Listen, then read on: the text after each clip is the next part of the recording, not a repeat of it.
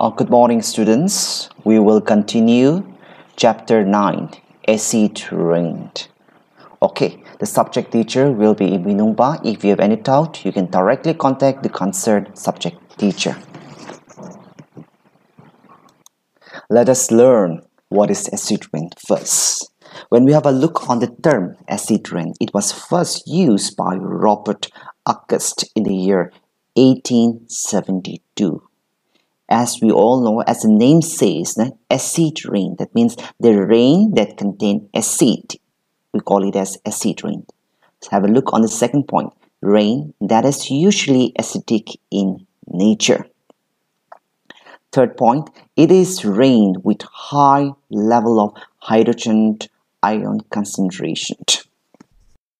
When we have a look on the pure rainwater is neither acidic nor alkaline.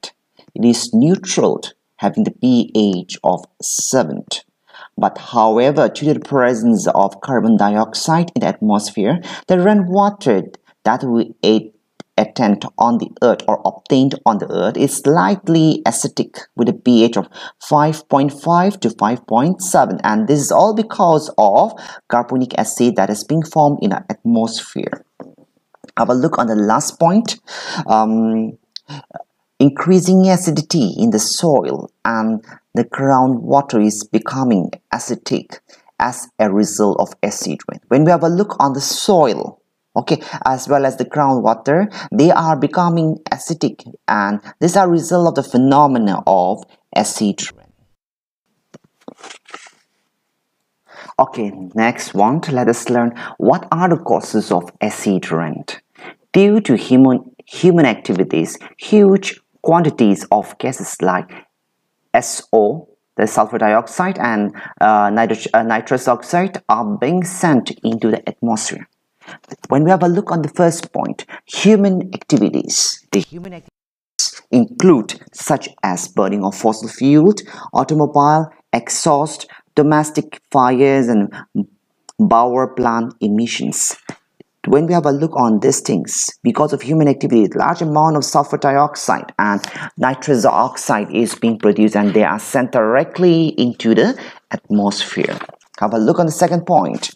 These gases are obtained as a result of oxidation of sulfur and nitrogen present in the fossil fuels. The main reason behind this is because of the fossil, and these gases are produced as a result of oxidation, and they are sent into the atmosphere directly.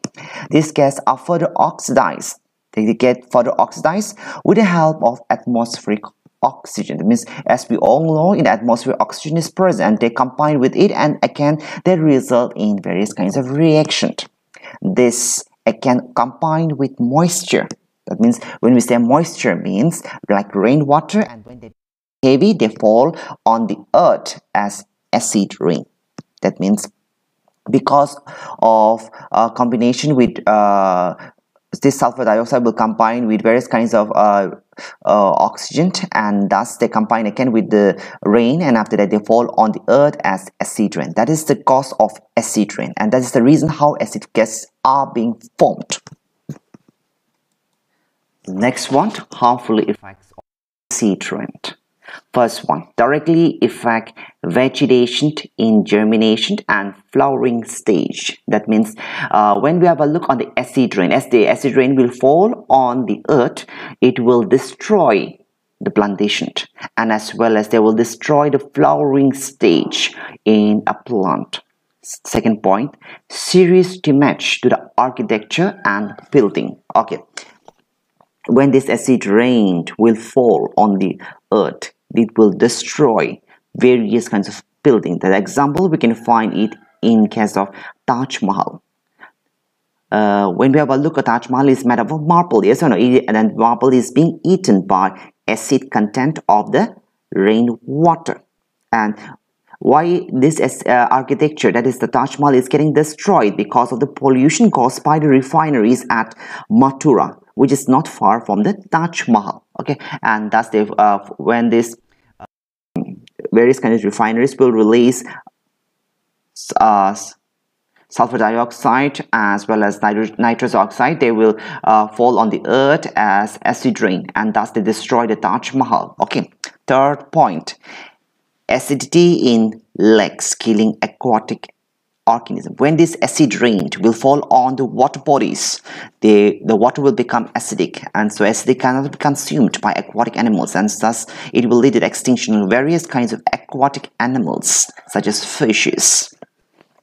Number 4, pollute groundwater and causing diseases in humans.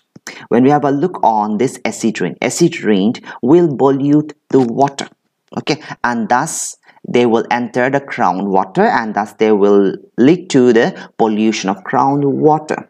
Apart from that, if we happen to consume such kind of water, it will cause kinds of health issues such as respiratory, nervous and digestive disorder in humans, as well as various kinds of organisms if they happen to consume polluted or acid rain.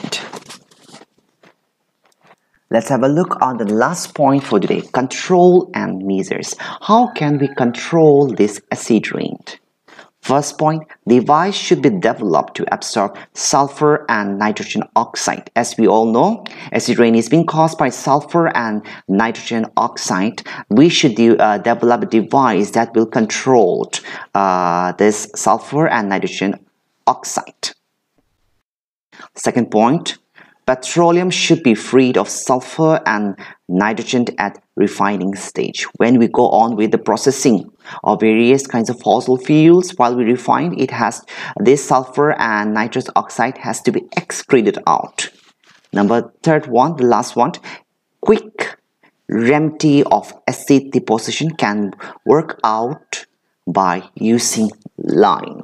That means if we use lime, that is CaO, it can quickly decompose the acid rain, but it is proved to be very, very costly. Such liming program has been carried out in lakes as well as in pond in various kinds of countries like New York. It works. It is working, but the cost is very, very expensive. That is one of the reasons. That's all for today.